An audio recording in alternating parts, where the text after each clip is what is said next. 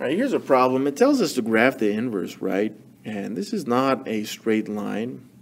But what I am going to focus on are the two endpoints of the line that is drawn. So for example, I'm going to say that that point is a negative 1, 6. And this one right here is 3, 0. So I'm going to reflect just these points over this line, which is this dashed blue line, which is the line y equals x.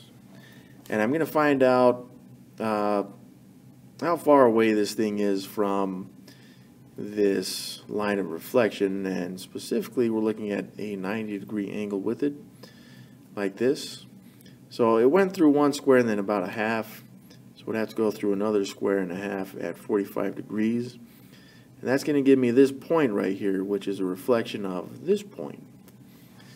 On the other hand, I need to consider this other point, which is at negative 1, 6. So again, 45-degree angle, 1, 2, 3, and a half. So I'll go again, a half, 1, 2, 3, and that would give me this point.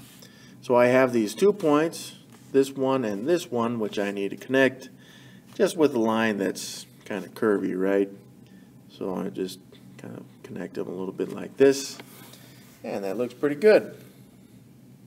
And that would be the inverse line of the black line, which is what we started with. And that's it. That's all you got to do for that one. Thanks for watching, and I hope it's helped you out just to see kind of how a graph works with these inverse functions. So thanks for watching. Again, hit that subscribe button. Thanks, guys. We'll talk to you later.